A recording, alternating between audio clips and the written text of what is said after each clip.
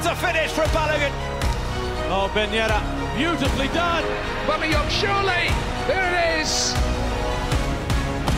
Mbappé now. Wonderful. Goal of it. Lovely finish. Goes for goal. Terra Mbappé. It's Eli White. Well, it's been coming. Put in by Jonathan David. Kylian Mbappé brings the Parc des Princes to its feet. Bonjour and bienvenue. You're listening to Le Boja, the official Ligue 1 Uber Eats podcast in English. This is your one-stop shop for all things French football and lots to get through on today's episode. PSG, Marseille, Lille, all through in Europe. We'll take a deep dive into their matches and look forward to their quarterfinals. Is Barcelona a good draw, or will memories of past traumas come back to haunt PSG? In the French Cup, there are two tasty semi-finals ahead. It's money time in Ligue 1. After 3 draws, PSG get a tennis score against Montpellier, 6-2. Game set, and Mbappé at La Maison will look back on the remarkable and new... Say that again. It's money time in Ligue 1. After 3 draws, PSG get a tennis score against Montpellier, 6-2. Game set, and Mbappé at La Maison will look back on the remarkable and unique George Weah. Of course, we've got the latest instalment of Deja Vu with a signed Teddy Tuma shirt up for grabs. And we'll look ahead to the next 2 rounds of Ligue 1, including Marseille against PSG and a vital Northern derby. Leave us a review, spread the word about Le Bojo podcast, like, subscribe, follow and recommend. Well, my name's Andreas Evagora. I'm sitting in for the irreplaceable Robbie Thompson. Spring has arrived in France. Trees are bursting into leaf. The best laid football plans have been planted. The question is, which will flower into beautiful blooms and which will end up on the compost heap of French football? We'll promise to answer those questions and avoid any other corny cliches with 2 expert French football correspondents. First, Andy Scott, who runs the football coverage at AFP, the global news agency here in Paris.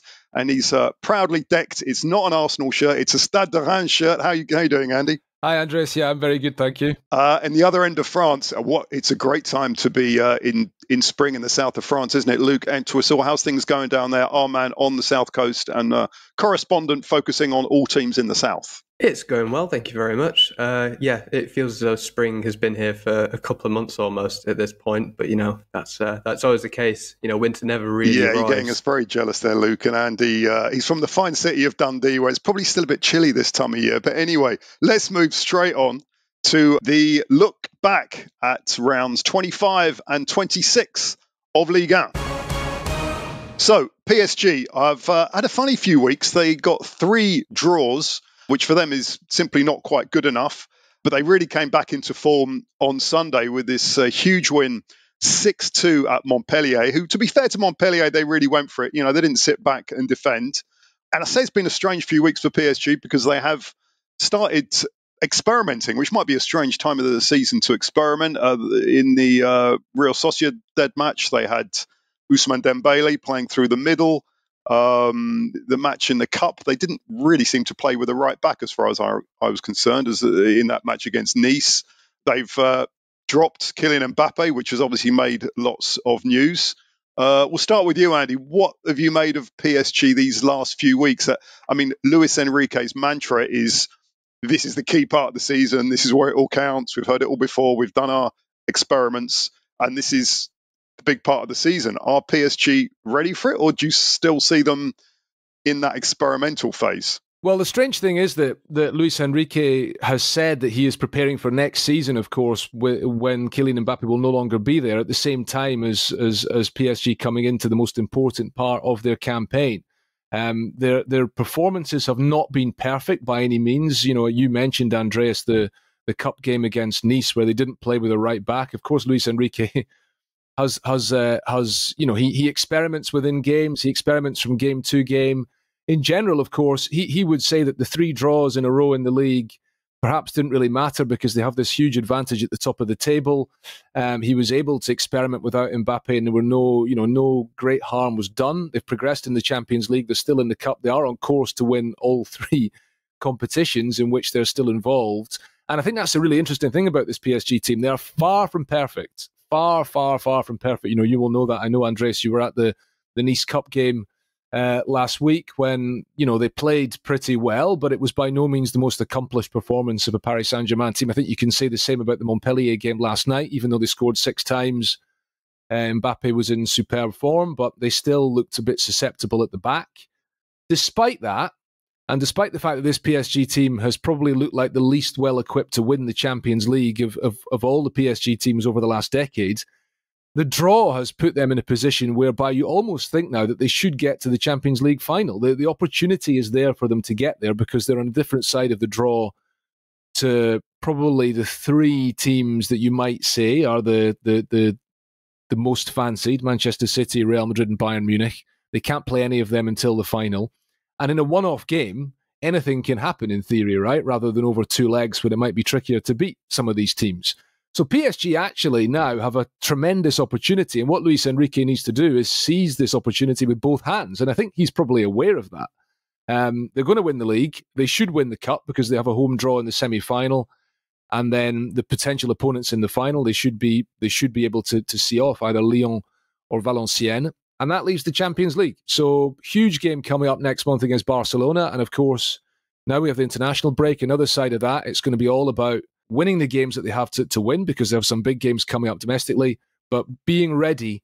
Yeah, timing is key. You're right. I was at that cup game, which incidentally was a really good advert for the French Cup. I was commentating that for the World Feed, and I thought it was a really good game.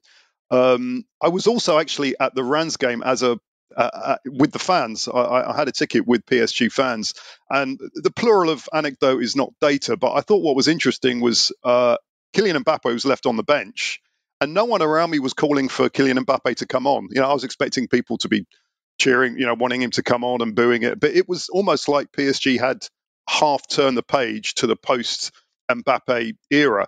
And on that score, the good news is that Nuno Mendes is back, which is important for them. Some of the other young players, I think, are settling in. Maybe we've got a new role for Ousmane Dembele. How do you see things, Luke? I mean, is this a PSG getting into kind of a good phase, a good form for them? Or, I mean, if we take the Ligue as a done deal, how confident are you that they can do well in the other 2? But let's first look back at the last few weeks. How have you analysed the last few weeks for PSG? I mean, yeah, it's been disruptive, I suppose. This Mbappé announcement coming mid-season. I mean, he wanted to minimise the disruption. He spoke about that in great detail, behind the scenes. But ultimately, he does leave or announces his departure mid-season, which has knock-on effects on PSG season. And, reports that Luis Enrique is maybe not happy with the timing of it. That's natural. It's come at February, March. It's the crucial time of the season. It came just before Real Sociedad's, the 2-legged fixture against Real Sociedad as well. So the timing felt a little bit difficult, and I think the disruption, what happens post announcement, I think is understandable, I would say. And then, there has been a bit of a recovery in the last week or so, but I think that it's right to experiment in the league because there's a 12-point gap to Brest, who have not won their last 2 games. So if you're going to experiment, why not experiment when you've got such a lead in hand that will not be, broken? And then in the Champions League, you're set up, Mbappé was not rested in the Champions League. He was not rested in the Coupe de France. He's still acknowledging Mbappe's worth and his importance to the team. It's just utilising him in different, in the Coupe de France, in the Champions League, where, these 2 competitions, of course, are far from a done deal. So it's about maximising his potential in those 2 competitions, whilst also kind of admitting that, look, this Ligue 1 title is basically wrapped up. Let's prepare for the future. We're seeing a bit of Dembele. I'm hoping we see a bit of Senin Mayulu between now and the end of the season. He looks like a really exciting prospect as well.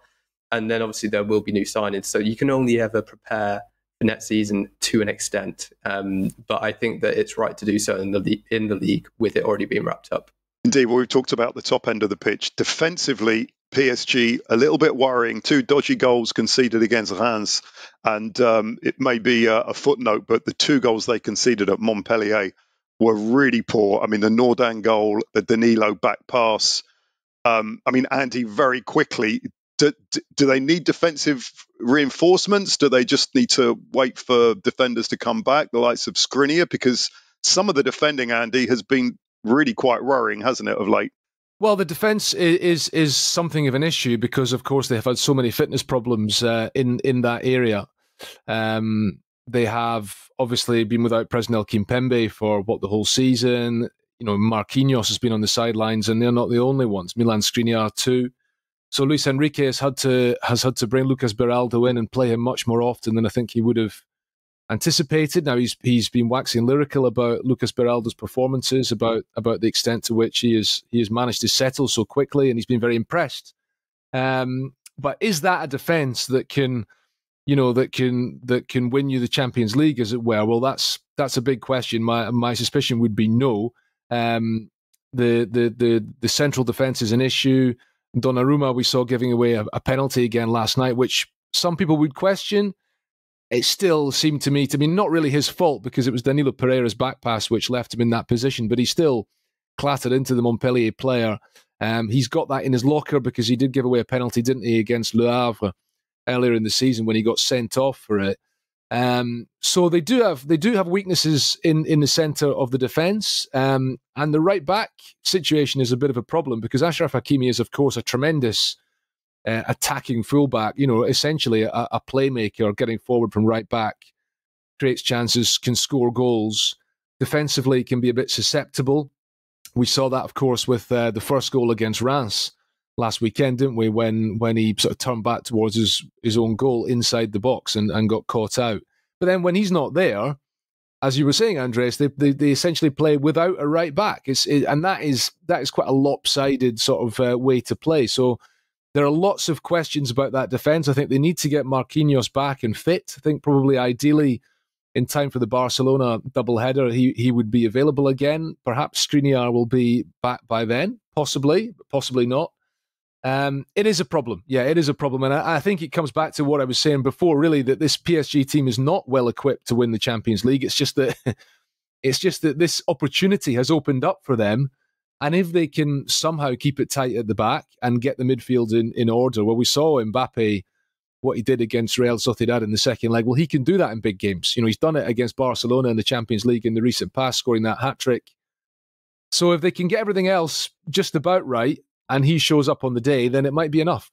Indeed. Well, look, we're going to talk much more about PSG in the rest of the pod, but let's take a look at the other teams who are vying for European football next season. Brest, after all this time, finally losing first defeat since early November, round 25, and then a draw against Lille this last weekend. But look, still looking pretty good for them. Monaco, who I thought were quite impressive against PSG, round 25, a 1-0 win against Strasbourg, and then they will feel 2 points badly dropped against Lorient in a bit of a weird game yesterday. There were two sort of madcap own goals. I encourage French football fans to look at those two. Lille, who actually one of my tips for the top three at the start of the season, I'm still pretty confident about that. They got a 2-2 draw against Rennes and a draw at Brest, which these days is a pretty good result. One of the matches I was really looking forward to, and Luke, if you could comment on this, is Nice against Lens, because Nice's form has been absolutely awful. I think it was 2 goals in 4 matches before that cup tie. They travelled to Lens, who are just starting to pick up form. And what was interesting to me, there's kind of a bit of a backstory to this, because there's been some movement of sports directors from Lens to Nice, and that's sort of created a new rivalry in French football.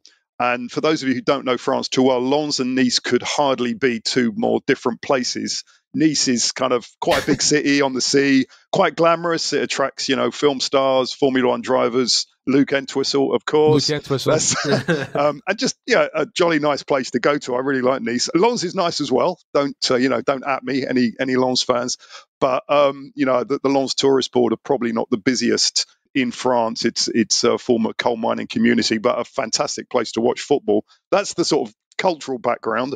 Tell us a little bit about this new rivalry, Luke, between Lens and Nice. And we have to say, a shock Nice win. It's certainly surprising for them to get 3 goals, isn't it?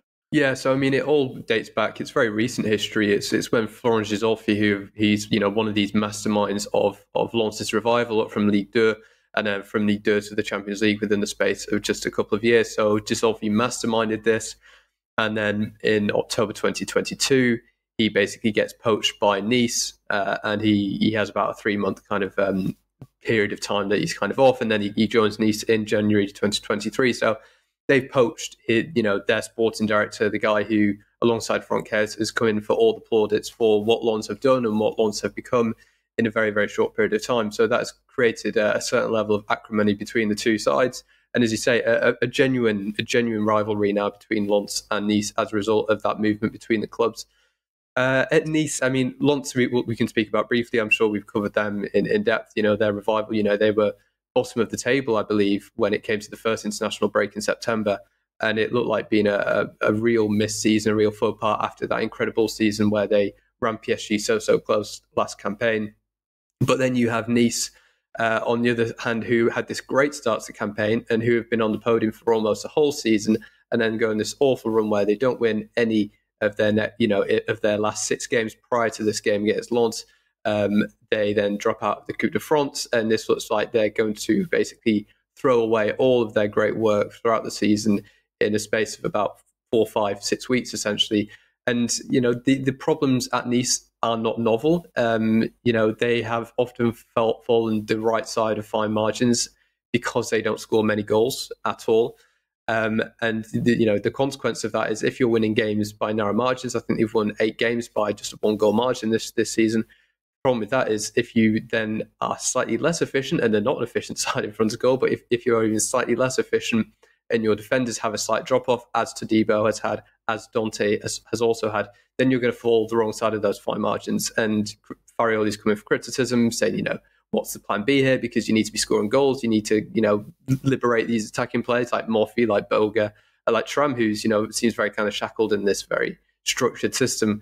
So he's been criticised for a lack of plan B, but ultimately, this was a match that I think it felt as though it was a bit of a free hit almost, this game against Lens. The ball out is such a difficult place to go.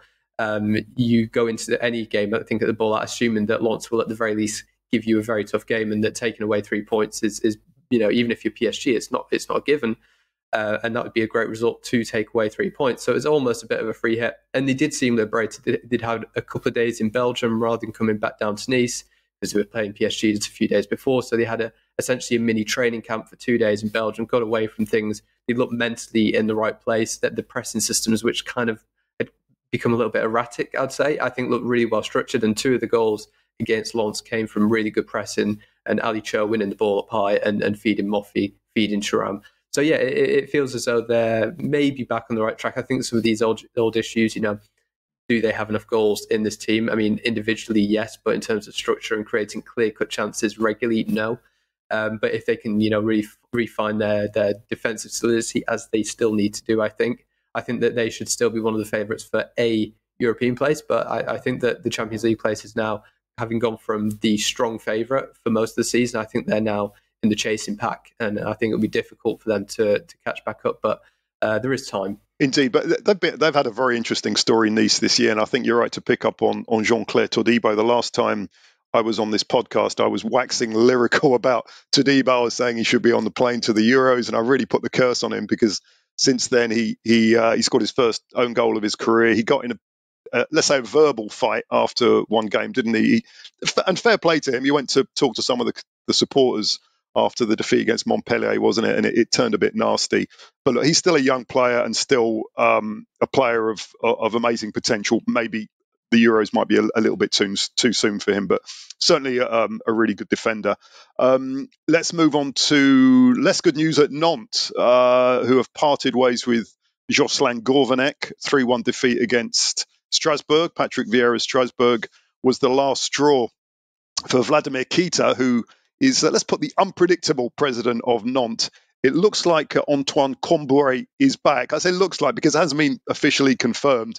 Now, we all know Comboiré is a Nantes legend, and last time he was there as a coach, did a superb job keeping them up, winning the French Cup. Didn't work out. We could do a whole podcast on Vladimir Kita and Nantes, but that's for another time. A quick word about Lyon, who are in a position that they would have only dreamed of a few months ago. Mid-table obscurity for Lyon after another good win at Toulouse, still in the cup. We'll talk about that. And Clermont getting a win. They're not out of it yet. They are bottom, but they beat Le Havre 2-1 Reims also beating Metz in the other game of the weekend. Now let's take a look at Marseille. They're going to be playing PSG in the next round of games. But first, a quick look back.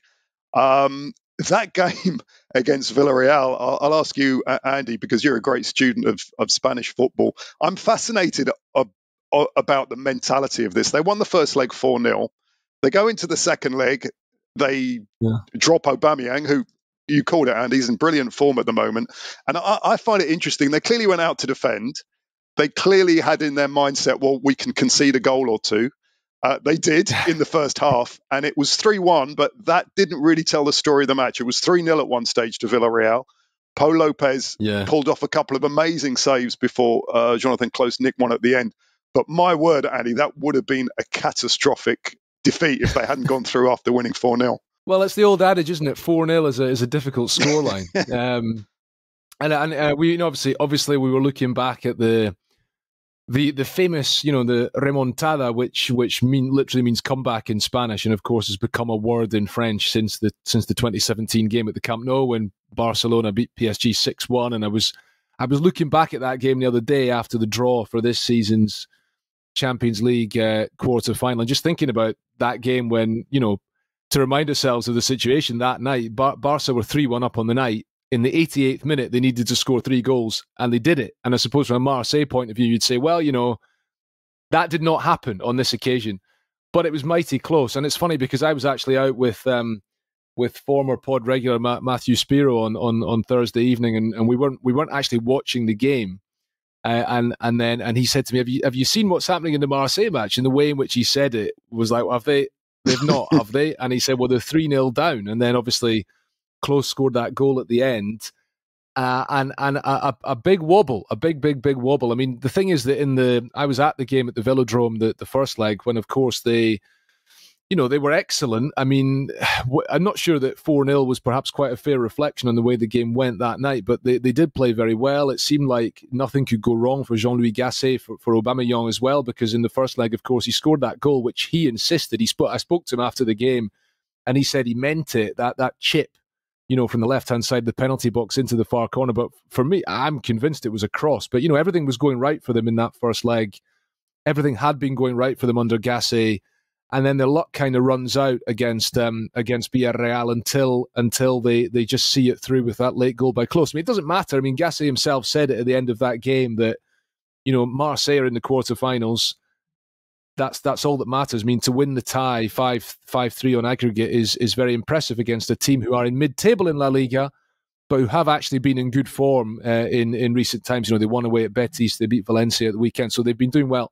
And that's great from a Marseille perspective. Through to the last 8, they have probably arguably the most winnable tie. I mean, I'm not saying it's an easy tie, but Benfica is a team that they can compete with. Toulouse ran them close in the round and in the playoff round, and there are clearly some weaknesses to exploit in that Benfica team. And if they get through that, the chances are, I don't think they're going to win the Europa League, but the chances are they might get a semi-final against Liverpool, which would be quite an occasion. So if they can do that, and if they can somehow salvage a European place, it may be that 7th position is enough to get into Europe in some form or another. Then that would have to be considered a successful season, given where they were in the league not so long ago. Of course, when they parted company with Gennaro Gattuso, they lost yesterday in Rennes. That was a difficult game, and obviously off the back of the match in Spain, perhaps inevitable there would be some drop off. The key now is for them to regroup over the international break, to get the house in order, because of course they have a huge game in 2 weeks' time. They play PSG, don't they? So, I think they've still got a lot of work to do, but I think they have done some remarkable stuff since Gasset came in. They certainly have. I mean, Gasset, when he came in, he got that win against Nantes to 2-0 win, the defeat against Rennes, as you mentioned, and the success, albeit pretty close one, in Europe. Luke, how are you rating Gasset? We should say Gasset's only here to the end of the season. Marseille have made it clear he's not going to be, his contract won't be extended. He's 70 or 71 years old. He's certainly, let's say towards the back end of his career. And there were some comments about that. I saw an interview with a Vox Pop with a Marseille fan when he was appointed. And this Marseille fan said, look, the Americans have brought us a Joe Biden, in reference to his age. But Gasset's done really well. He's clearly can communicate with the younger players, many of whom he'll know already because he's been around the scene. How do you assess Gasset so far, Luke? How's he done? I think it's quite an interesting one because, football has become very tactical. It's a natural trend that it's, you're moving towards, especially in Ligue 1, there's lots of foreign managers coming in with new ideas, as has been the case especially this season. We've spoken about Farioli already, but, he's spearheading this kind of new wave of managers who have different ideas of how the game should be played. And obviously he's very old school. He comes in and he says, 80% of performance is mentality. And look, he has no time to work with these players. He's playing every 3 days, Europa League, Ligue 1, Europa League, Ligue 1. So he has no time to work on any tactical ideals or implement a different structure to the one that was already essentially in place under Gattuso. Yet the difference between Gasset and Gattuso is very much night and day. So, I'm not saying that, it is, 80% of performance is mentality. I'm not necessarily going to go full out and agree exactly with what he said there, but clearly he's instilled something mentally in this young side that does need, I think, a character like his rather than this kind of animalistic style that Gattuso had that has, had huge upturn in results. those 5 wins in a row. Obviously, it's come to an end at Villarreal. I thought it was quite funny that he previewed that game saying, it would take a catastrophic performance for us to lose in Villarreal, and I think it was meant as a warning, but ended up being a bit of a blueprint for what was a pretty dreadful game. But essentially they've gone there with something to defend, and mentally that can be kind of quite difficult. And then obviously they lose their winless run also in the Ligue and against Rennes. But I think he's done a great job in just putting his arm around some players and about working on the mentality of this side that I think is still.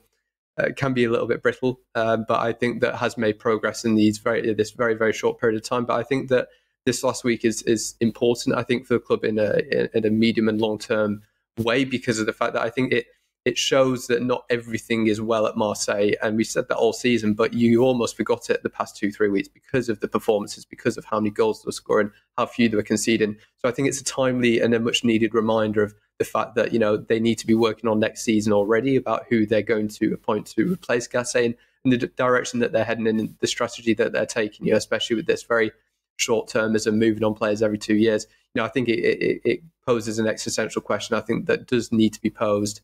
So I think that Gasset's done very well, but I think that this little blip is a timely one and will maybe kind of click things into gear going forward in the next 1-2 years. Yeah, it's going to be another big summer for Marseille, isn't it? But look, on the positive side, Aubameyang 23 goals in all competitions, 8 assists. He really is hitting form. So good call out to Andy Scott who predicted that. And Marseille playing some good football. And we're obviously, looking forward to that classic. We'll talk about that later in the pod. You've both alluded to the international break, which is coming up. Les Bleus, 2 friendlies, Germany in Lyon on the 23rd of March, and then Chile in Marseille on the 26th. So let's move on to the Coupe de France. We're at the semi-final stage. We have 2 matches, Lyon against Valenciennes from the 2nd division and PSG against Rennes. We have to say PSG are the favourites and Lyon too. Let's start by looking at that Lyon match. Andy Scott, I suppose this is a way of salvaging their season. I mean, we've talked about what a story Nice have had, what a season Lyon have had. But if they end up with winning a Coupe de France, dare I say, it might be a decent season. And they're obviously big favourites against Valenciennes. Yeah, I mean, the thing about that, of course, they should beat Valenciennes. And obviously, the Cup semi-finals in France they're not played on neutral territory. They're not played over 2 legs. It's simply a home tie for Lyon. And you would imagine that they will come through that. I mean, I commentated their game in the last round against Strasbourg when they needed penalties. It was a pretty poor cup tie, really. So having home advantage that night didn't massively help them until perhaps the penalty shootout. But they are a team who have improved enormously under Pierre Sage, as we've talked about on the podcast before. As long as Alexandre Lacazette is fit, that probably makes all the difference. Valenciennes are a team who not only are in the 2nd division, but have been struggling in Ligue 2. So, Lyon should come through that. And I think that, as you say, it's a chance for them to salvage this season because, they're not, despite their incredible resurgence in the league, they're surely not going to qualify for Europe via the league. That would be a step too far. if they can get to the final, then that might just keep the dream alive. But, I'm just thinking there in my head, well, if PSG don't get to the Champions League final, then that game could be Kylian Mbappe's last match as a Paris Saint-Germain player. PSG will have wrapped up the Ligue 1 title by that point, and it's, I mean, this is maybe getting ahead of myself because PSG have to win a semi-final, of course, against Rennes, but again, they've got a home tie, and if PSG get to the final, which will be played in Lille this season because the Stade de France is out of use as it's been prepared for the Olympic Games, I suspect that anybody coming up against PSG that night might find things a little bit difficult. So, I think maybe winning the cup might be a step too far for Lyon. But, they're a club who, again, as we've discussed on this podcast many times before, it's been too long since they won a major trophy. It's been 12 years since they won any silverware, since they won the cup in 2012.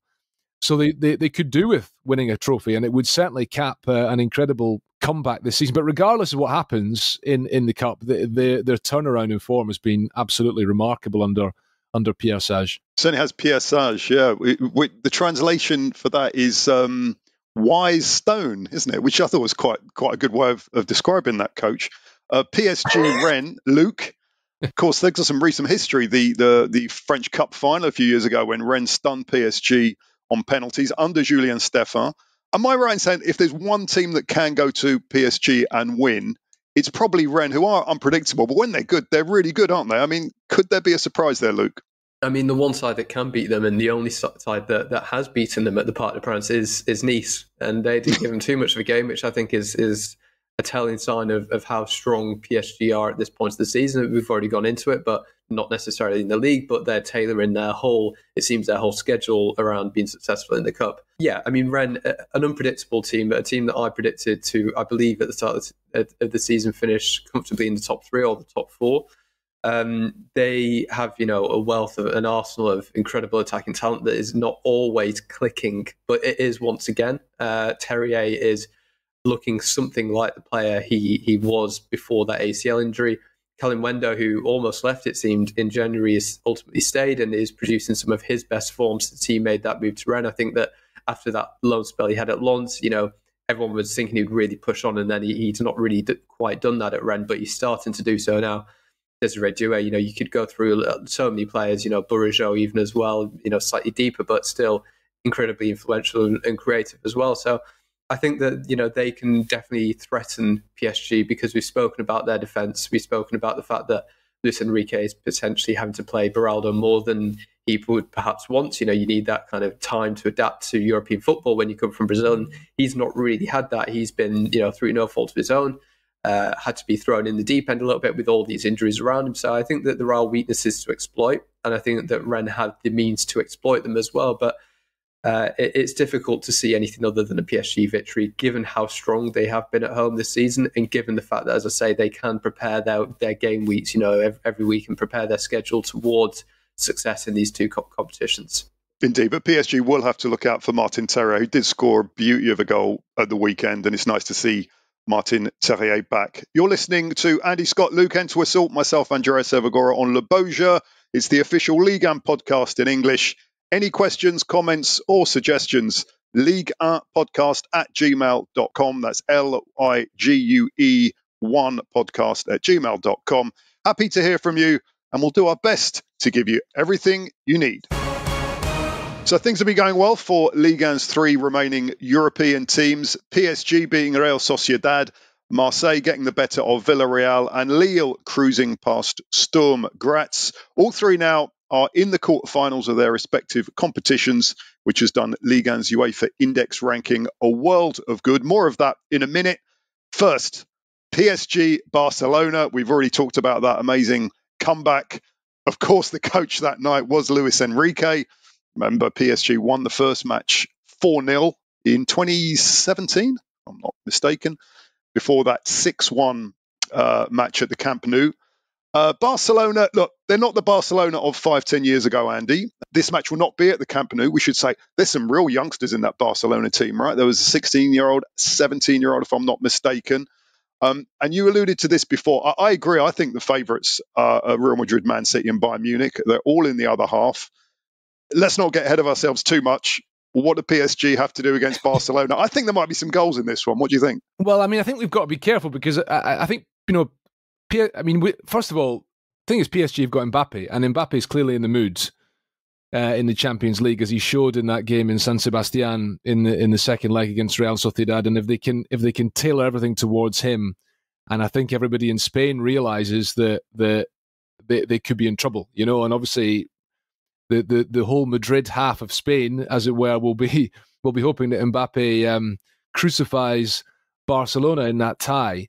But otherwise, if you take him out of it, I mean, I thought Barcelona played well against Napoli in the second leg. They played very well last night against Atletico Madrid. They've got lots of problems, Barcelona. They're off the pace at the top of La Liga. They're a long way behind Real Madrid. But they've got good players, and you mentioned the young guys, Lamine Yamal and Pau Cubarsí, look incredible. They're not the only ones. They have got depth in that squad. They have got players who've done it before in the Champions League. As a club, they have the experience. PSG have got to be careful, especially with all the issues that PSG undoubtedly have. Of course, Luis Enrique's knowledge of Barcelona can only be helpful to Paris Saint-Germain. But I think PSG are probably the slight favourites, I think. But I think it's close. And I think the other thing we have to bear in mind here is, of course, I'm saying there, and you're agreeing that they're in the best half of the draw. You never know what's going to happen, but I can easily picture a scenario whereby PSG beat Barcelona and everybody in France becomes euphoric and gets a bit carried away, and then they lose to Atletico in the semi-finals. That type of thing is a big possibility. The Champions League, you're talking about the very elite, the very top level of the game. It's not easy. So PSG have got a long way to go. They've got a lot of work to do. They've got the attacking players to take on anybody, as we've mentioned. It's not just Mbappé, it's Ousmane Dembélé, it's Bradley Barcola, who looks quite comfortable at that level.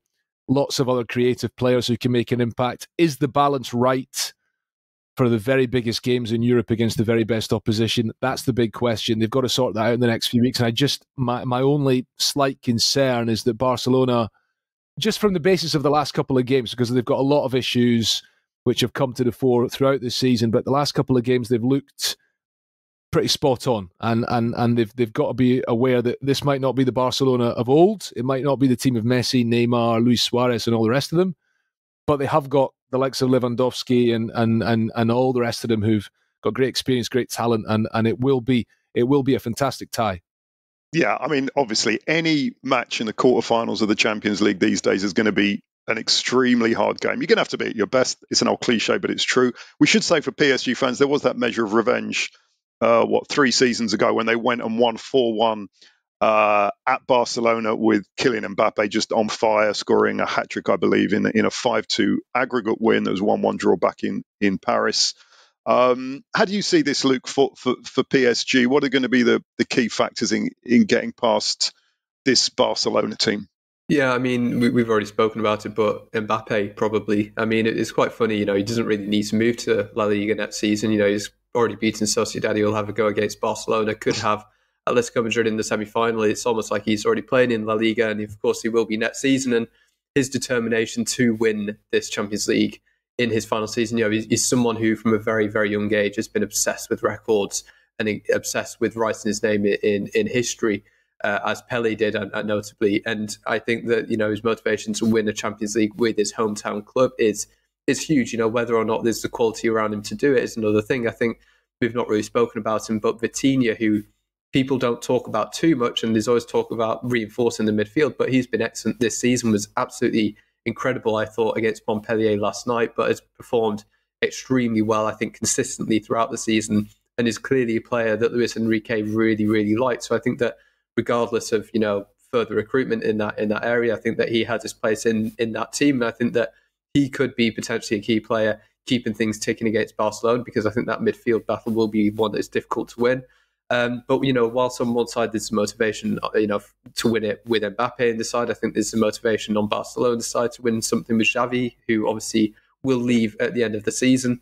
Will that galvanise the team? Will that galvanise Barcelona? It remains to be seen. But there's high motivation for both of these clubs to go and run. I agree with Andy that PSG are ever so slight favourites, but I think there's going to be a few key individual battles. I think that, how Mbappé fares, I think how Lewandowski fares against Beraldo. I think that could be something that Barcelona decide to target. I think how those individual battles go, I think, will dictate who ultimately wins that two-legged tie. Indeed, and you're right to point out Vitinha, who's maybe gone a little bit under the radar. Maybe we should talk about him a little bit more in another pod. I think only Luka Hernandez has played in more matches for PSG this season than Vitinha. He really has been one of the constants of this season, and as you say, super goal over the weekend against Montpellier. As Andy pointed out, Atletico Madrid or Dortmund awaits in the semi-finals. Well, what about Marseille? We talked about that match squeezing through against Villarreal, up against the Portuguese giants Benfica, with Angel Di Maria, former PSG player, of course, and he's returned to France. I seem to remember him scoring a hat-trick for Juventus against Nantes a season or two ago in the Europa League. You seem pretty confident about their chances. I spoke with an ex-colleague of ours, actually, who covers Portuguese football quite a lot, and he rated Benfica pretty highly, and we Marseille at the moment, it's quite a fragile outfit. What are going to be the keys in that match? You're fairly confident, are you, Marseille against Benfica, Andy? Well, I mean, I think that I would just say that Benfica, I think they were, if I'm right in saying, I think they were quarter finalists in the Champions League last season. I think if you compare them to then, there's been a bit of a drop-off. They're not top of the league in Portugal. They had a very poor Champions League campaign this season. They went out in the group stage. I wouldn't say they made heavy weather of beating Toulouse, but they didn't easily beat Toulouse, and then they edged out Rangers in the last 16.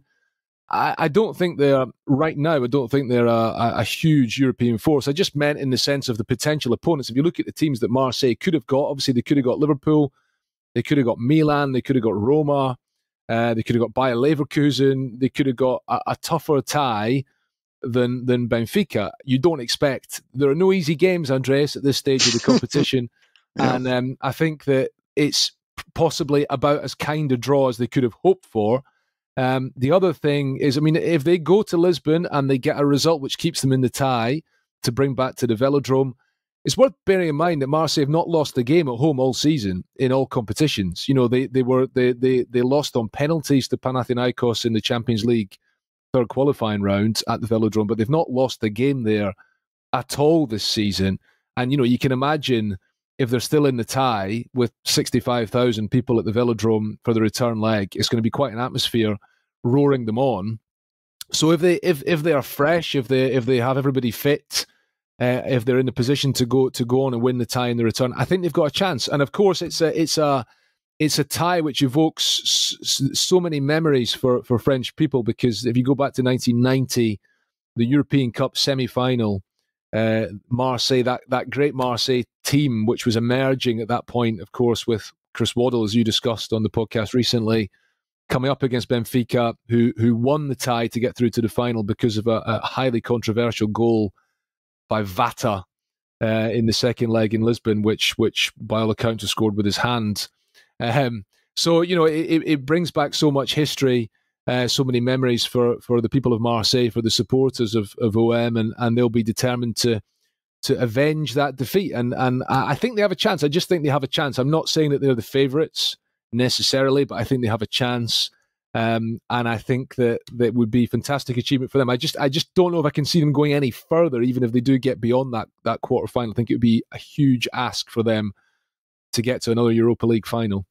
Yeah, I can confirm Marseille fans still, 34 years later, haven't quite swallowed that late Benfica winner. It was one of those goals that's etched in the Marseille memory. We should say that the teams have met as recently, well, not that recently, 2010, Marseille losing 3-2 on aggregate. First leg at the Stadio de Luz on the 11th of April. Second leg a week later in Marseille, as you say, Andy, Liverpool and Atalanta in the semis. We all like the look of the Europa League this season. There's some really good teams in there. Look forward to that. What about Lille? Luke, we have to say first history for Lille in the quarterfinals of a European competition for the first time. Aston Villa, that's probably the toughest match they could have got. Villa really are doing exceptionally well this season under Unai Emery, fourth in the Premier League. How do you rate Lille's chances? I think they have a pretty good chance, to be honest. I agree that, this is the final before the final. I think that whoever wins this tie should go on to win the rest of the competition. I think that they're comfortably the two. Ooh, Andy doesn't think so. Maybe he's thinking Fenerbahce. I don't know. But I think that the two sides, I think they're the two strongest. But I think that they have a good chance. I think that notably, obviously, Jonathan David is, bar Mbappé, the most informed striker in Europe's top 5 divisions in 2024. I think that is very important. And I think it's, what a contrast to the start of the season. Remember how poor he was in the first few months of the season and how it came to November and the international break came up. And I remember Olivier Letang being in the president at Lille, being in the mix zone post-match. He says, it'll just be good for him to get away, just see if he can score a few goals with Canada, come back and hopefully score a few with us too. And that's exactly what happened. And he's been, in red hot form, another goal at the weekend as well against Brest. So I think that he could be the difference maker. But, it's a very talented side that is a little bit inconsistent. I think that's very fair to say. I think, if you have David, Angel Gomez, Cabella, you've got Bentaleb, Zagrova, Euro, Chevalier, if all of those are on their, on their A game on the day, I think that this is a very, very close tie. And I think it'll be a very interesting one. I think it's a little bit too close to call. I think that either of these sides could go through, and I think that either side could potentially go on to win the whole thing. And it will be a great day out for Lille, a quarter-final in a European competition. Not too far. They just got to get on the Eurostar and then get on the train up to Birmingham. That's on the 11th of April. And the semis, as you say, Fenerbahce against Olympiacos. That is going to be a hot semi-final. Fenerbahce of Turkey, Olympiacos, not of Athens, of Piraeus. Let's get that right, because I know our Greek fans will point that out. They're not an Athenian team. Andy? Andres, you will know this, of course, with Greece being very close to your heart. The final is in Athens. Correct. And you have Olympiacos and PAOK, who could both get to the final and meet each other. So I think Luke is getting a bit carried away to suggest that Lille should be the if it's not Villa, it's going to be Lille that wins the competition. I mean, Fiorentina still in there as well. I agree that Lille have lots of talented players. I think they're a fantastic team when it's all clicking. But I'm just very conscious of how difficult it is for French teams to go the extra step in Europe. And I'd love to be proved wrong, but I think there are so many obstacles potentially in the way for Lille as there are for all the other teams that, I think there's a long way to go. You're right, the final is in Greece. I mean, Lille obviously will be hoping to travel to Greece in May for that final. And we should say, I've been surprised, just a very quick one, I don't know what you think, Andy. I've been surprised at the Conference League, because it's a new competition, obviously, but it's turned out to be more interesting than I think. And I know a couple of West Ham fans, and their victory really has given the club a boost.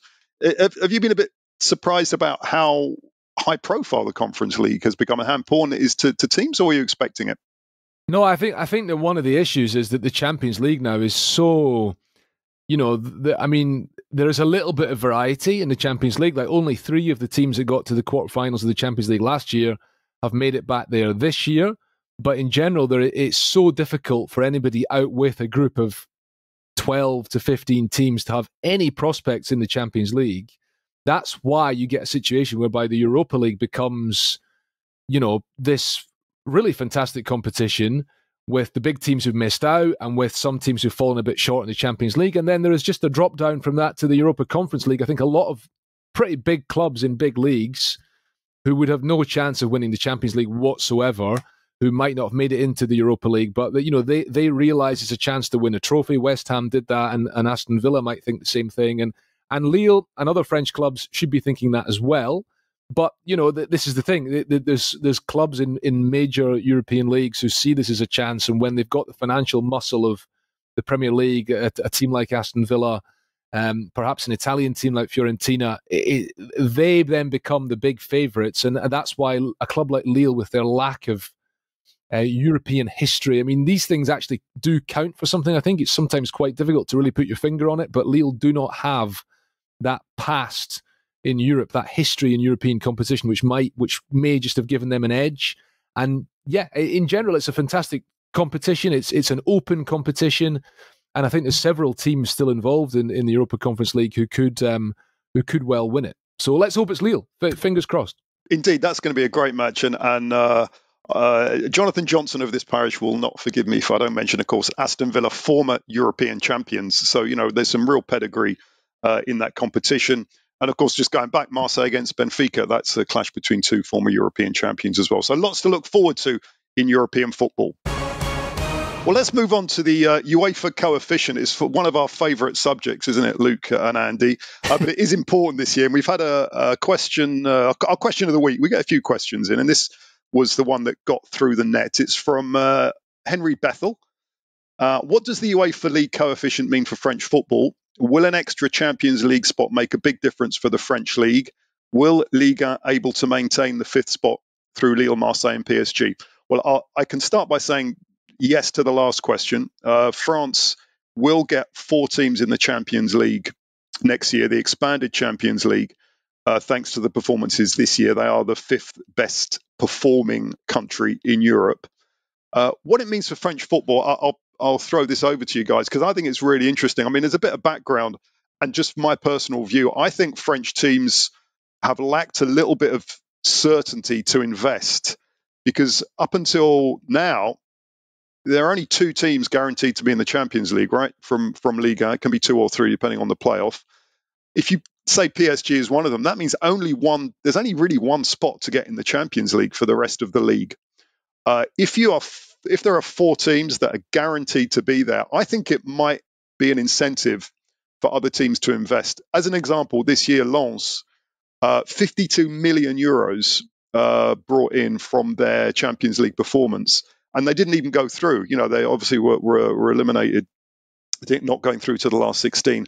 So 52 million euros is a lot of money, and if you can build that into your business plan, I think it might encourage teams maybe to invest a little bit more and to at least have that bit of financial stability. So going back to those questions, first, Andy, what does this UEFA coefficient mean for French football? And I think the key thing is, what does it mean for French clubs and the French league if the top 4 are getting in the Champions League? Well, on a very basic, simple level that you touched on, it's an extra place for French clubs. I mean, obviously the Champions League is expanding. Next season, it will feature 36 teams instead of 32. Now it's going to be a league. It sounds quite complicated, but perhaps it's not as complicated as it's been made out to be. But essentially, there is no more groups of 4 teams. It's one league of 36 teams. Every team involved in it plays 8 games against a different opponent every time, all of which will be worked out, of course, when there is a draw at the beginning of next season. But that means the expansion of the Champions League means there are extra places to hand out, and the team that sits in 5th place in UEFA's coefficient ranking system, based on the performances of each country, the representatives of each country. France are in 5th place, so they're behind, the big 4, the English Premier League, La Liga in Spain, Serie A in Italy, and the German Bundesliga. They're the top 4 teams. Those nations all get 4 guaranteed places in the Champions League group stage. Number 5 on the list, which for next season will be France, and for the season after, I think we can say now with certainty, is going to be France as well. They get 3 guaranteed places in the group stage, plus 1 that enters in the 3rd qualifying round. So that is up from what it has been now, where, as you said, you had 2 guaranteed places and the team in 3rd entered in the qualifying rounds, and that was always an obstacle.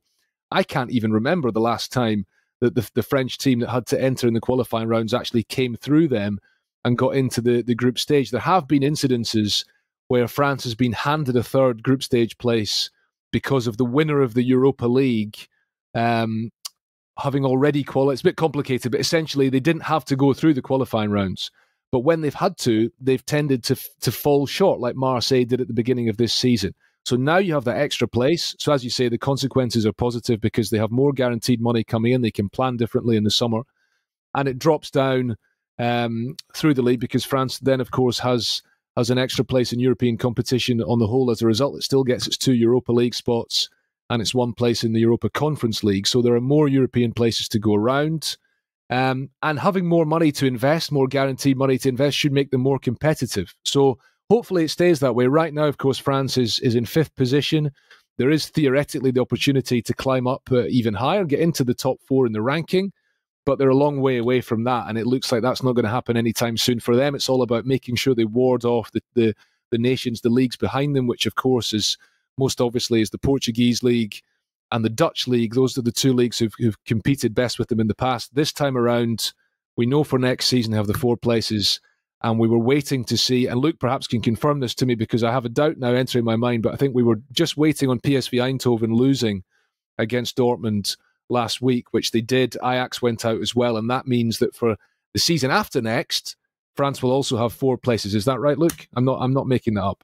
Yeah, no, that's right. That is right. So yeah, there's some guarantees there, I suppose, which I think, you're talking about will teams invest? I think that if it was one season and then there was behind that a bit of uncertainty as to whether it would reduce back down to 3, I think you'd maybe have a few clubs slightly reticent to put in big money. But since there's a 2-year guarantee there, we could see a bit of an interesting transfer window where teams really kind of go for it. I think it was Andreas, you said in the chat about, you did the maths and just said, 39% of Ligue 1 clubs will be in some form of European competition. I think, that massively incentivizes some mid-table clubs who think, we're probably not going to be threatened by relegation, but we're not really challenging for Europe previously, will now maybe invest that a little bit more just to try and break that ceiling and just about get into that, conference or Europa League position. So I think it's all been alluded to, but I think it does slightly shift the dynamics potentially in terms of spending in Ligue 1 going forward.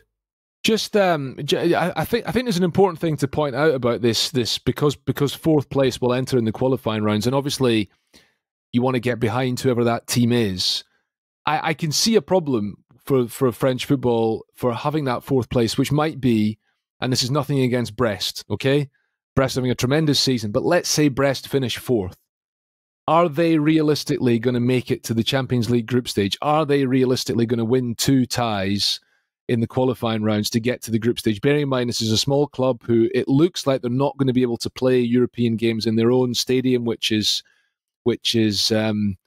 decrepit. Is that a fair way of describing it? The Stade Francis Lebrier, they're in the process of building, they're at the beginning of a process of constructing a new stadium on the edge of town. Their president, who's a prominent local businessman, you guys may have seen it, did an interview in the big sports daily L'Equipe over the weekend where he basically said, I think the question was directly put to him, will you invest more money if you get into Europe next season? And he essentially said no. And they're going to lose a couple of big players because that's what always happens to any French club below PSG when they have a good season. They will lose a couple of players. They may be a weaker squad next season. So, it would be great for them if they get into Europe in some form or another. But the issue that I see potentially happening is that they finish 4th and then they have no chance of getting through to the Champions League group stage, and then France is unable to take advantage of that extra place potentially being up for grabs. And it might not only be them, right? There might be other teams who will fall short, of course, but they are clearly the least well-equipped to go on and progress in Europe next season. So I hope that if it is them, they can do it, but that is one issue which may arise. Well, that leads to a bugbear of mine, because the problem for me is that the transfer deadline is just after that last playoff match, isn't it? So clubs can't really plan. They don't know how much money they got in the bank. So if you get into the Champions League, suddenly you've got this money and then you can buy players, but then the transfer deadline is within a few days. You're absolutely right about Brest. I didn't see that interview you're talking about, but I saw an interview with Gregory Lorenzi, their sporting director, and he was asked the same question. He said, look, and he could have said because he's done an amazing job. He's taken Brest from the amateur leagues. We have planned for this club to be between 10th in Liga and 5th in Ligue 2 in terms of infrastructure, investment, money, the lot. And this is just a great bonus for us. But as things stand, looking at the title, they could certainly be in the top 4. They could be in the top 3 if they're guaranteed to be in the Champions League. Watch this space, because that will be fascinating. But it's a really interesting question from Henry Bethel. Thanks for that. And we'll definitely revisit that, the impact of this expanded Champions League on Liga. Check out Ligue1.com for all the top flight news from France, with an abundance of highlights, match previews, stories and features to scratch any Ligue 1 itch. Ligue1.com. As PSG look to secure a place in the Champions League semis against eternal foes Barcelona, we take you back to a time when no one was used to seeing the capital club knocking around at the business end of the European season, a time when a rough diamond from the little-known footballing nation of Liberia burst onto the Ligue 1 scene, and with a trademark combination of explosive talent, hard work and humility, rose to the very top of the world game and helped shape its future. Even though he won plenty of titles, awards and trophies, it could very well be argued that his greatest achievement came outside the world of football. That's right, we're talking about certified Ligue 1 legend and former president of Liberia, Mr. George Weah.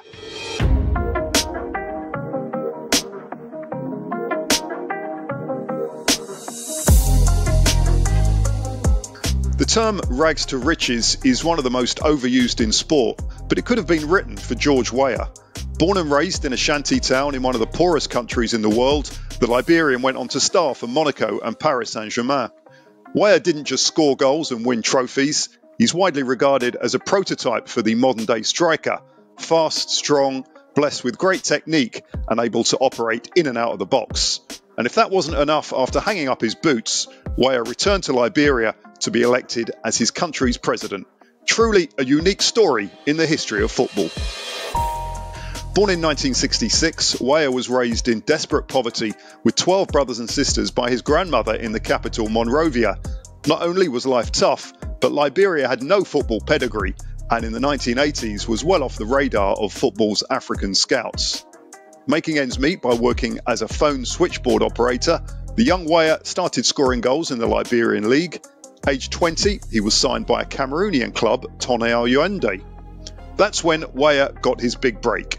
Frenchman Claude Leroy was coach of the national Cameroon team, and on a trip home, crossed paths with Arsene Wenger. Leroy couldn't contain his enthusiasm for the barely known Weah. Monaco coach Wenger trusted his old friend, and in the spring of 1988, was on a flight to Cameroon. In surely the biggest Ligue 1 transfer bargain of all time, the new French champion snapped up the 21-year-old for an equivalent of €15,000. What's more, a magical relationship was born between Wenger and Weah. Success didn't come easily. There can hardly be a bigger culture shock than trading deprived Monrovia for the millionaire's playground of Monte Carlo. Monaco legend Luc Sonor described Weah's first training session. It was a catastrophe. The players were telling each other that this must be some kind of mistake. Weah couldn't pass or dribble. We asked the boss if this was some kind of joke. Arsene took us to one side and said, "Listen, this guy is a phenomenon." What followed was a series of intense individual training sessions that turned raw talent into a Ligue 1 sensation. Weah didn't speak a word of French, so this homesick English speaker was grateful for the welcome of English teammates Glenn Hoddle and Mark Haitley. Any fears were allayed on the 4th of October 1988. An extraordinary goal in the second leg of the European Cup first round. Haitley was injured against Velo Reykjavik and Weah stepped in. With the aggregate score at 1-1, Weah collects the ball near the centre spot. He spins past two bemused defenders and hits a 40-metre shot of such ferocity that the visiting keeper hardly moves. The Weah legend is born.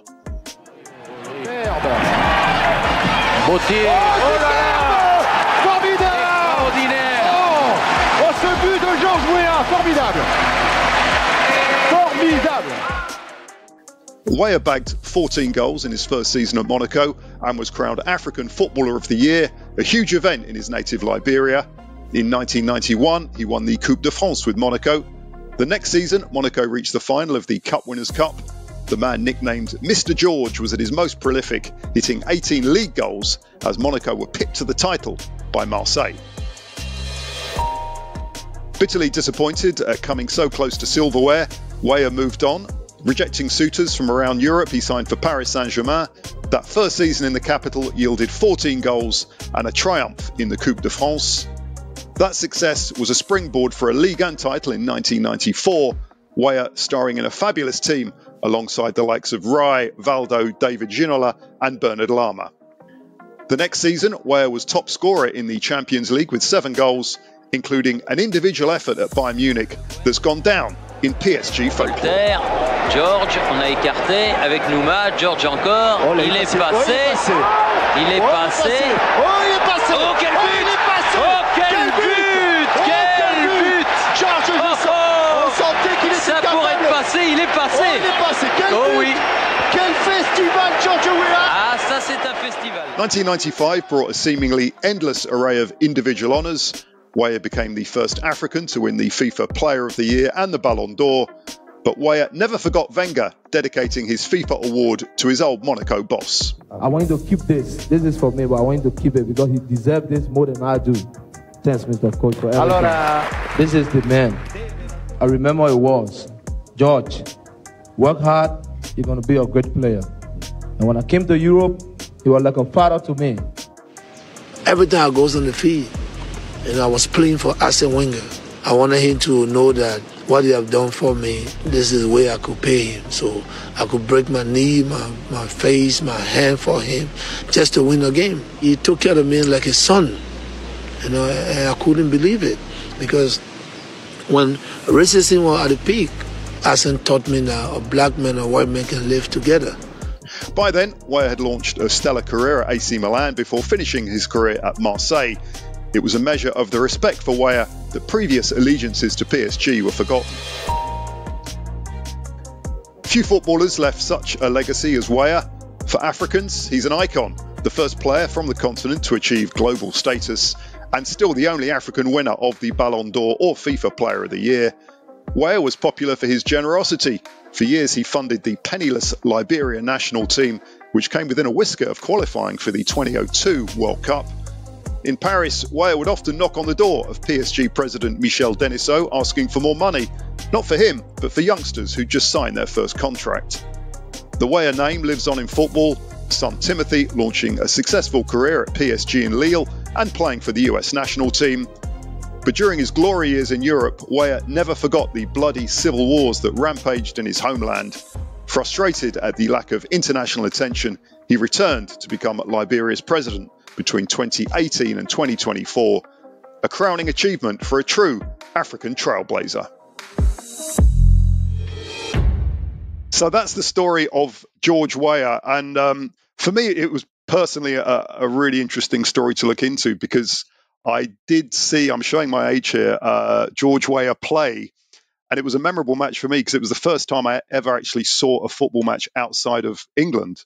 It was PSG against Arsenal. I went as a fan in 1994. It was a Cup Winners' Cup semi-final. George Weah was there with a great PSG team. David Ginola scored a goal. And, for me, it was just like opening my eyes to a new kind of football, European atmosphere. And George Weah really was just a huge presence in football in France and then around the world. Luke, I mean, Monaco have had so many great players come through that club.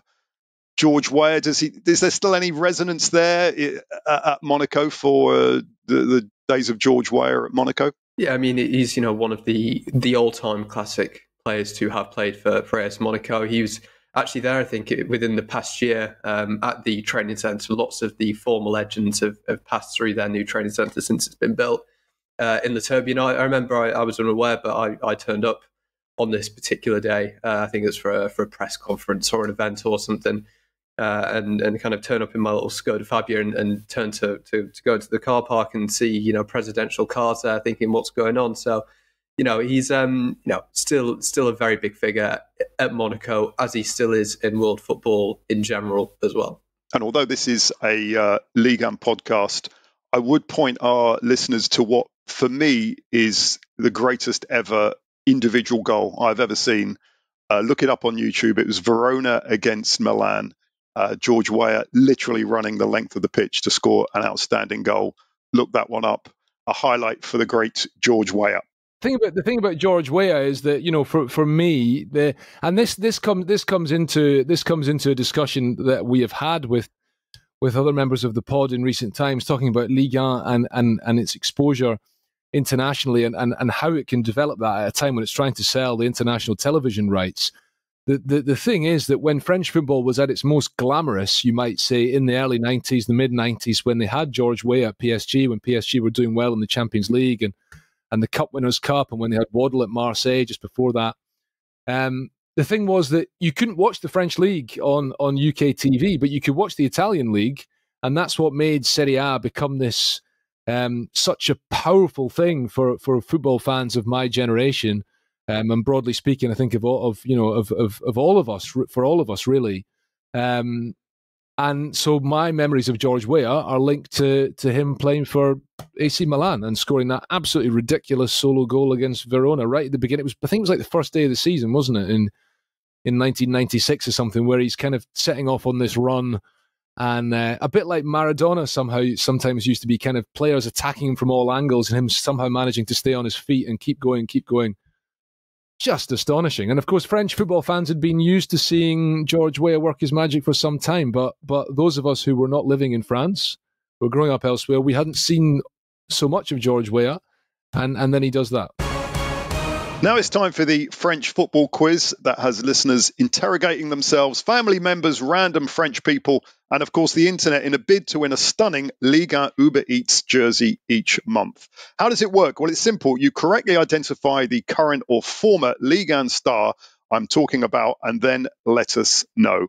Get it right and you go into the running for the aforementioned jersey. This month it comes courtesy of none other than Stade de Reims Maltese player Teddy Tuma.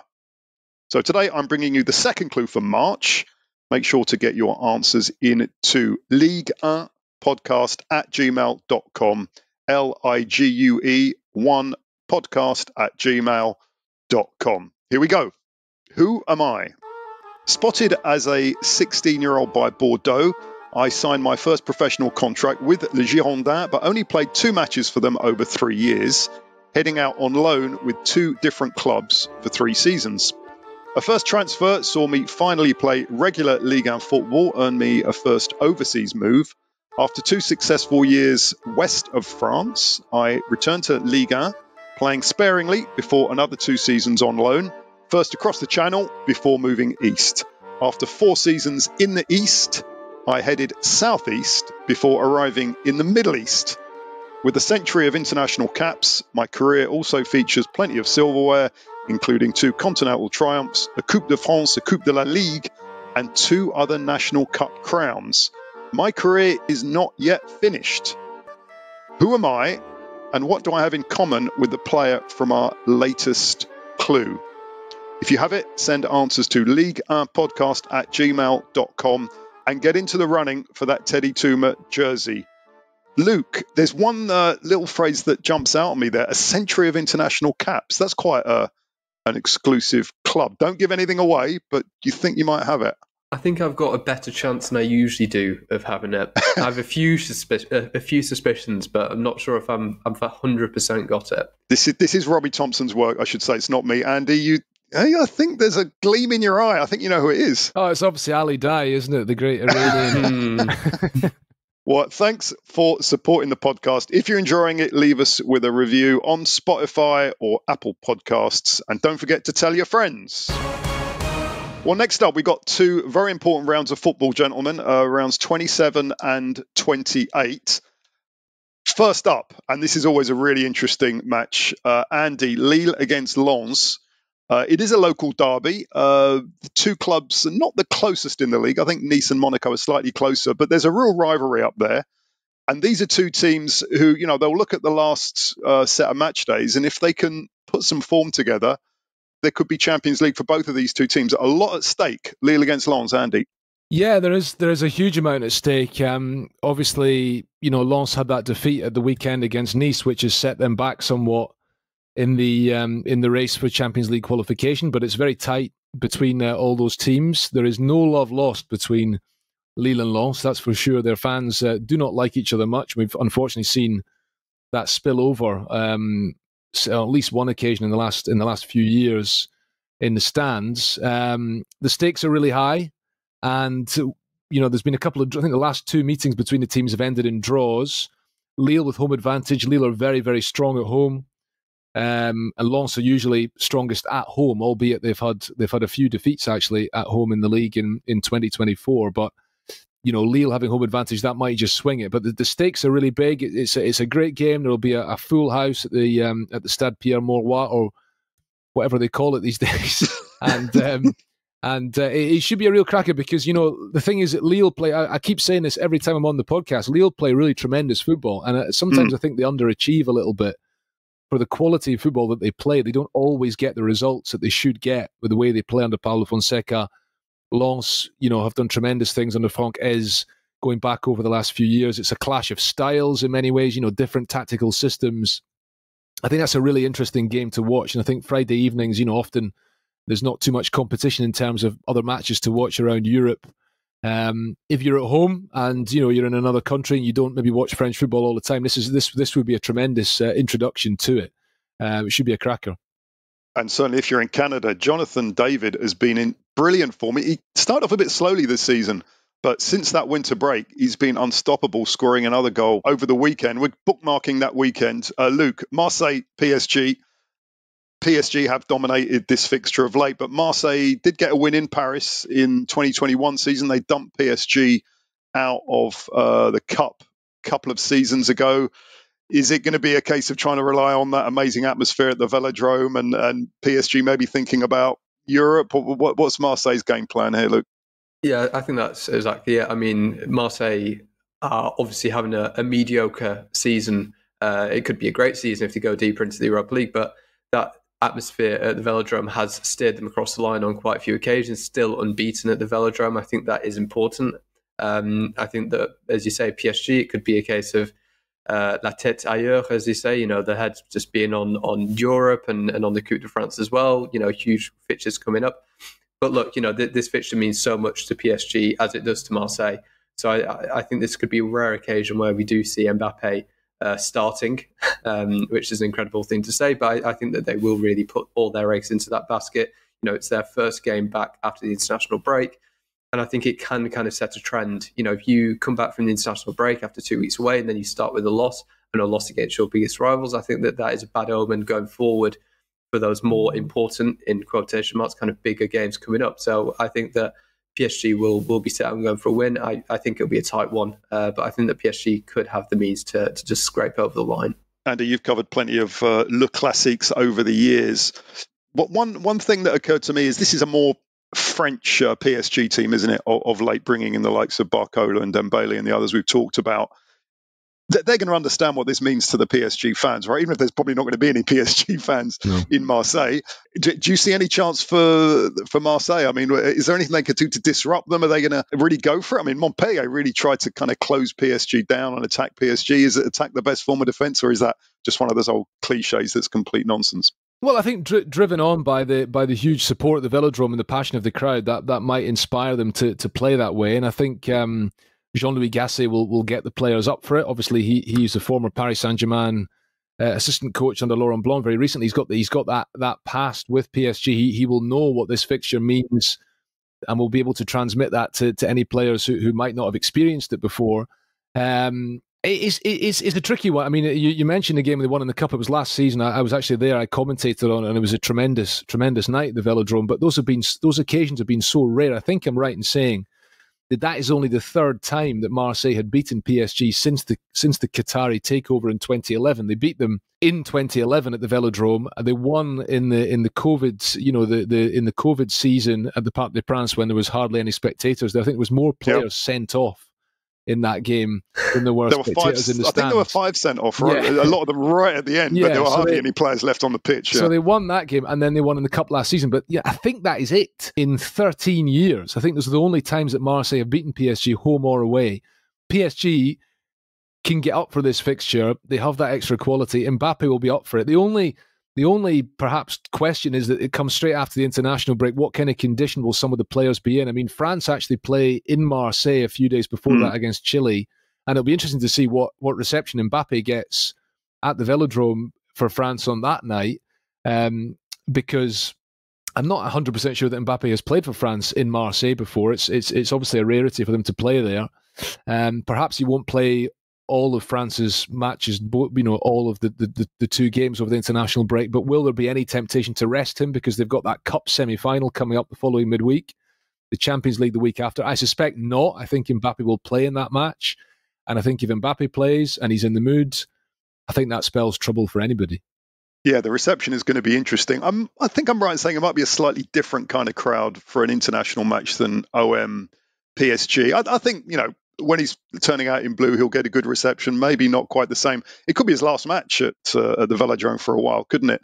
But that's certainly not to be missed. Marseille, PSG on the Sunday, of course.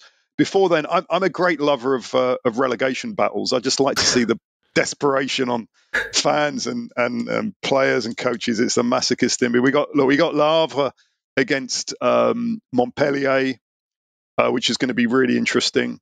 We should mention Lorient against Brest. That's another derby of sorts, more friendly derby, fair to say, up in Brittany. Lorient scrapping against relegation, Brest at the other end of the table. The week after, 5th to 7th of April, looking through the fixtures, and by a quirk of the fixtures, Lille actually playing again on Friday at home to Marseille.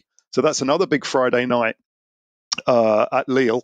If they can beat Lens and Marseille, that will give them a real boost. PSG, well, that should be a certain win against Clermont at home. One would think so. And again, plenty of relegation battles. Toulouse against Strasbourg. Montpellier against Lorient. There'll be some nervy players out there. And getting back to your part of the world, Luke, Monaco, who are at Metz this weekend, or I should say after the break, and the week after that, home against Rennes. How do you see Monaco now? They're just quite hard to work out, aren't they, Monaco, this season? Those two matches coming up, a visit to Metz and then home to Rennes. What do you think? Yeah, I mean, there's a bit of a phrase in France, fort contre les forts et faible contre les faibles. You're good against the big teams and you're poor against the poor teams, and that is kind of the way of Monaco. They're quite poor at home in particular. I mean, not won at the Stade Louis II since the turn of the year. It's clearly an issue. People speak about the atmosphere in the stadium. Does that play a part? Maybe it does, maybe it doesn't. But they're always up for the big occasion, which makes me worry more about the match against Metz than the one against Rennes, because you think that the big players will turn up for that occasion against Rennes, but maybe less so against Metz. That run beating Lens at the Bollard, 0-0 against PSG, and then scraping over the line against Strasbourg. You thought that the corner had been turned, as it were, but that 94th minute Bakayoko top corner header against his former club was, a bit of a nail in the coffin. It felt like a defeat. I was there yesterday at the Stade Louis II. It did definitely feel like a defeat at the Stade Louis II. So they need to not drop points against Metz. Metz are one of those teams that should be down there right until the very end and will be scrapping till the end. So, huge motivation for them to get some kind of result. But Monaco have much superior quality and should be swatting them aside with relative ease. And then the Rennes match is also followed by Lille, both of which are at home. And I think that their season is played in this 3-week period. And if they can come over the line with, 7 points, I think that they get Champions League spot. But yeah, it's a difficult one for Monaco because, as I say, they're always up for the big occasion, but they drop way too many points at home and against the smaller sides that you'd expect them to beat. That relegation scrap, it's so close. Clermont giving themselves a fighting chance with a win over the weekend. Gents, I'm going to ask you to put your reputations on the line. I'm going to just read the fixtures for round 28. I want you to tell me the two teams going down and who's going to be in the dreaded playoff. So 5th, 7th of April, we got Lille-Marseille, Lens-Le Havre, PSG Clermont, and on the Sunday, Brest-Metz, Montpellier-Lorient, Reims-Nice, Toulouse-Strasbourg, Monaco-Rennes, and Nantes, whoever's coaching Nantes, against Lyon. Andy, who are the bottom two and who's going to be 16th? I think that the bottom two will be the teams who are currently in the bottom two, Clermont and Metz, and I think that the playoff place, it's really hard to predict. I mean, Nantes or Le Havre, one of them. Luke, what do you reckon? Yeah, I agree with the Metz and Clermont. I think even with Mikotadze returning to something resembling the form that he showed in Ligue 2 at the start of the season before he made that move to Ajax, I think that there's not enough quality throughout the team for them to stay up, so I think they'll go down. I think Clermont are almost there already. I think Nantes is a weird one. I think there could be a new manager bounce. I think that Lorient and maybe Montpellier are in a bit of trouble, and one of those two, I think, for the playoff spot. I think that Nantes could just have that new manager bounce, get 6-7 points in the next 3-4 games, and just about get themselves out of trouble, because that's all it takes. It takes 3 wins, I think, and you're kind of looking relatively safe. So yeah, I think Lorient and Montpellier, even Le Havre after that defeat against Clermont, I think those two, but maybe Le Havre as well, all in trouble. I'm sure producer Stephen will go through the archives. I remember at the beginning of the season, a lot of people tipped Nantes to go down, and I thought they would be okay, and I'm starting to worry about that prediction of mine.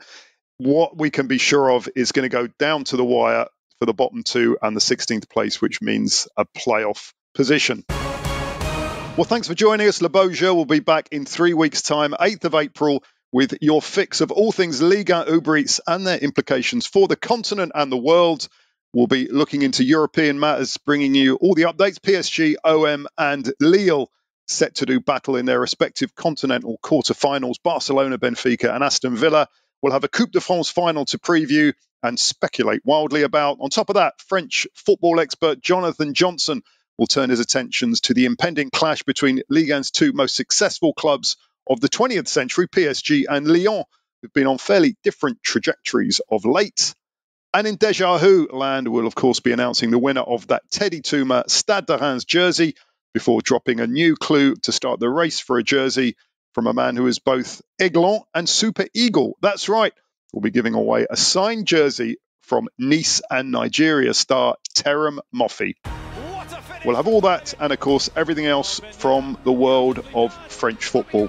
So that's all from Luke Entwistle, Andy Scott, myself, Andreas Evagora. Until next time, on behalf of the whole Le Beau Jeu team, bon match, au revoir, and à bientôt.